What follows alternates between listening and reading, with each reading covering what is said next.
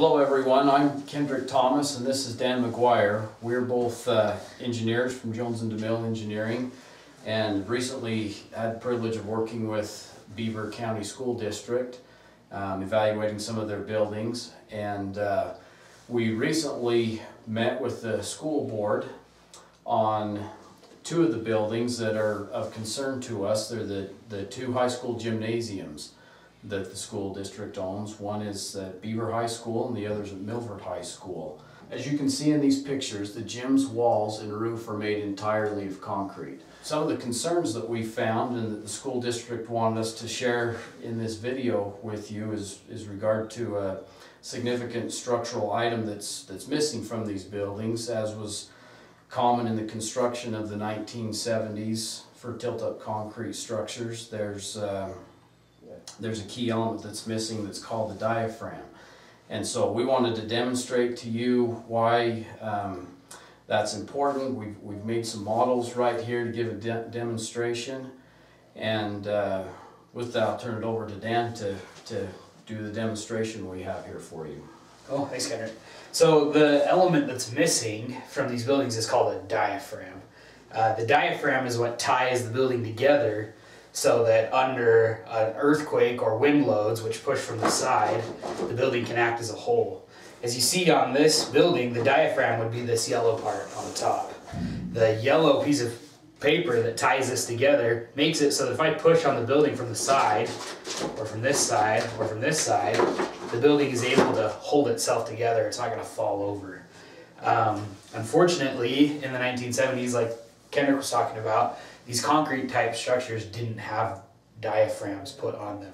Typically what would happen nowadays when we build one of these is we'd pour a concrete slab on top of the building, which would tie it all together and provide that diaphragm. If we look at this model over here, this is a very rough representation of what the current gymnasiums are built like. If you can see on the roof, we have a bunch of separate panels, each one not really tied to the other one except for some little pieces of tape. These pieces of tape represent steel plates that were welded together for those beams. As you can see, the walls also aren't really connected very well, so they're kind of allowed to move on their own. Unfortunately, with this construction, as we can see, if I turn the building this way and push on it, it flexes, it bends. I'll turn it this way and you can see how those kind of pop out. And what would realistically happen in an earthquake is a load would start to push, and these little pieces of tape, the little steel connectors on top, would actually probably fail. So we can take a knife here and cut those. And if we cut those pieces of tape, you can see quite quickly our building no longer stands. These pieces don't act together, and so they can stand up and you can even push on top of them a little bit, but as soon as you push them to the side, they fall over. So that kind of demonstrates the risk that we've seen with these buildings and why we're concerned. What we've recommended to the school board they do is they fix them.